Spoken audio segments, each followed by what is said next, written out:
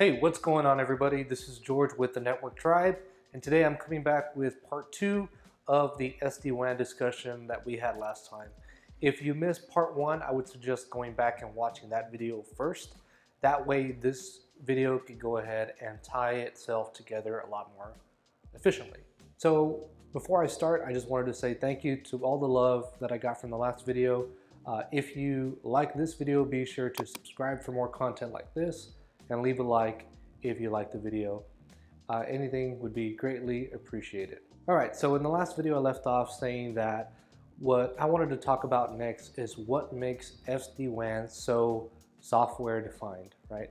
We left off talking about leaving this first portion of the technology kind of out of it, and now let's talk about what actually software defined means.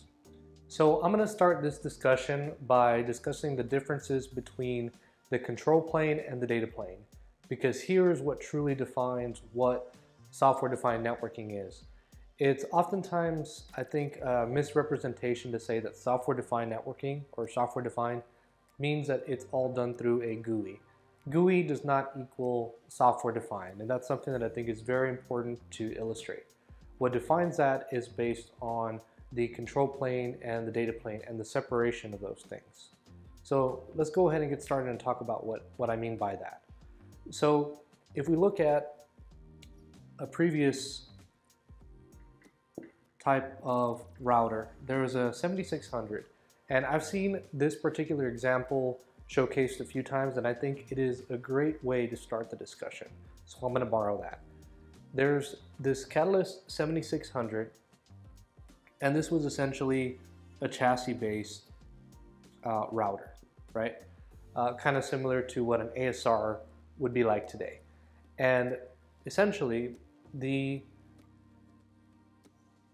had some line cards here, right? And then we had some of those line cards were IOM modules.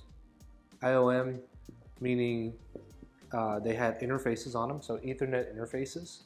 Right? They could be copper, they could be fiber. And then we also had a couple of other modules that we call the control plane modules, or the CPM modules. Today we usually call these just simply line cards and supervisors, right? And on the back of these of this chassis is essentially a fabric module in the back plane that was essentially pinning all of the IOM modules to the control plane module. So let me draw a quick key here. So everything that's blue is going to equal a control plane. Control plane. And what is the control plane in the 7600? In this case, the control plane is the control plane module, or the two control plane modules, right? And the IOM modules are the data plane.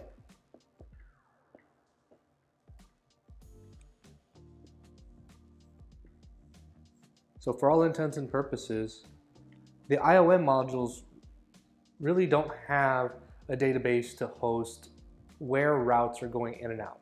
That database is located within the CPM, so it's within the control plane. The control plane essentially equals the routing information base, right? So the IOM then refers to the CPM, and then it refers to the control plane module to say, if I wanted to get to 8.8.8.8, which interface do I need to go out of? And in order for that line card to learn that information, it would need to refer to the control plane module. And then over here on the back, all that would ride through what we would call a fabric. And while this worked pretty great for many years, there are quite a few things that would limit us here. The first thing is limited scale. So a lot of this goes back to scalability. So why is it limited? Well, for one, back in the days, the fabric was just completely limited, right? It's the back plane of the chassis. You couldn't upgrade it unless you completely bought a new chassis. Recently, with some of the newer switches now, you can actually have fabric modules that can upgrade the bandwidth of the switches. But back then, that wasn't the case. But take this one example of this one router and scale it out to maybe 1,000 or 6,000 routers out there. That means that you would have to go to 6,000 control plane modules and do the routing on each one of those, right? So you multiply this by 6,000 routing tables. That's a lot of CPU, that's a lot of resources that are being taken up. So there's a requirement for the control plane module per chassis, right? And then we talked about the fabric limited growth. Or I should say fabric is fixed because it can't even scale at all. So these are some of the problems here, and more than anything, it's around the consumption of CPU and memory resources for all the thousands of routers that you're going to have in your environment. So rather than doing it this way, we wanted to find a way to centralize that routing in some other type of architecture. So let's go ahead and draw out a software-defined architecture.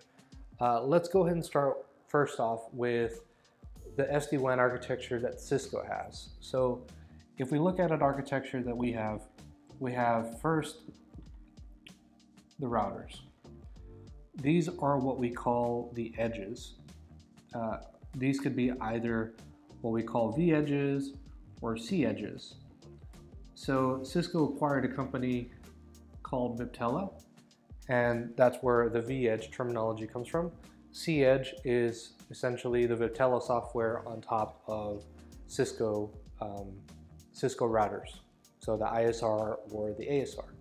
You'll notice I have these in green because effectively what we're doing here is each router is becoming a data plane or an IOM module. So this is essentially becoming like an IOM.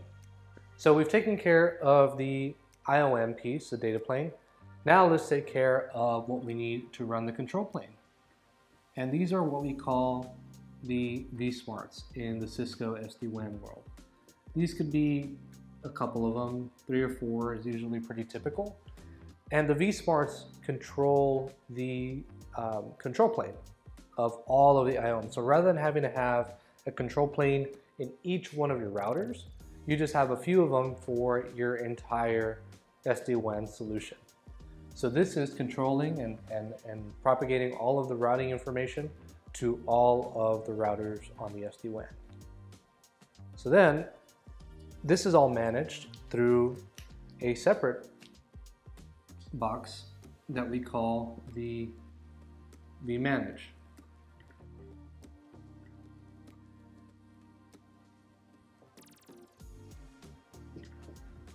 And the vManage is simply the management plane, essentially. So this is completely outside of the vSmart and anything else.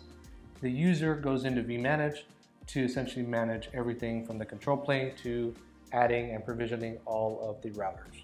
This is all usually put up in the cloud and provisioned for you by Cisco.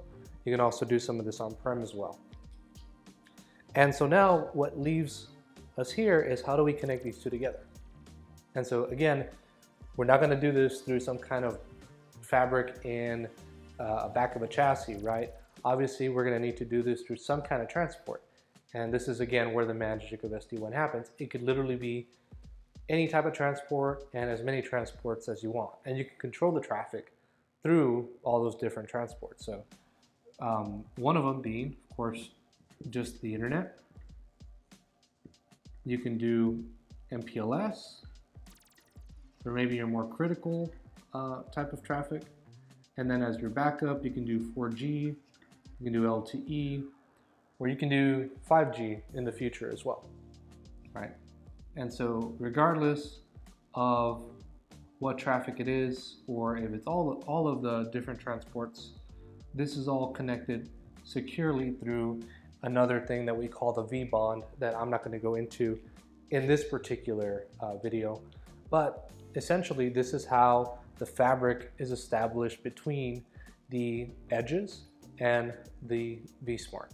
So now another great thing about SD-WAN is that now we can actually do some technologies that previously would take a little bit more knowledge to go ahead and deploy across the network. So if you guys are familiar with VRFs, VRFs are virtual routing and forwarding instances. Essentially what these are virtual routers. So you have one router, you can carve up this router into multiple virtual routers. Now, why would you want to do this?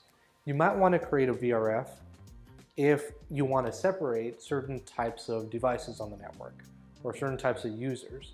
So for instance, let's say you wanted to have an enterprise VN or VRF.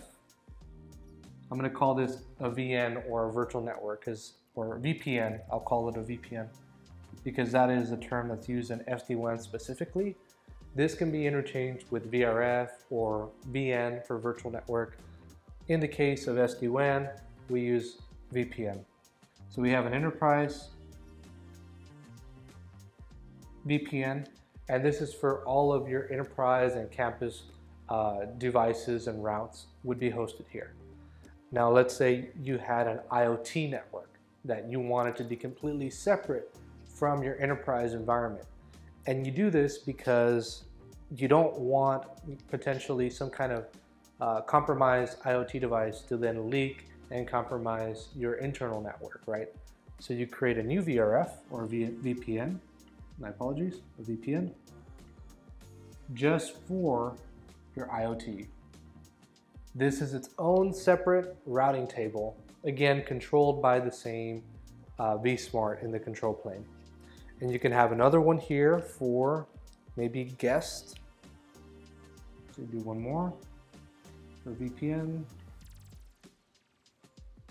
for guest.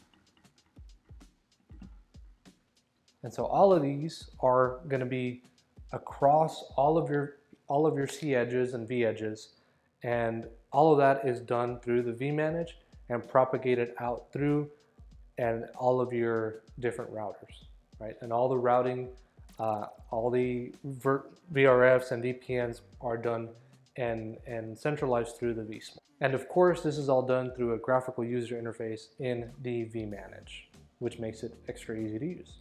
So lastly, I'm going to go over the advantages of implementing an SD-WAN as opposed to a traditional WAN. So the advantages, the first one, you have to manage less routing tables, essentially. Rather than having to manage thousands of routing tables individually, here you just manage 3 or 4 of them. Next is the fact that we're able to use whichever transport that we want to, right? So regardless of whether we want to go over MPLS or we want to save some money and use the internet and use 4G LTE as backup, the transport for the fabric is completely agnostic. It doesn't matter where it goes through or how it goes through it at all. And then we also have something I touched on the last video is application traffic manipulation.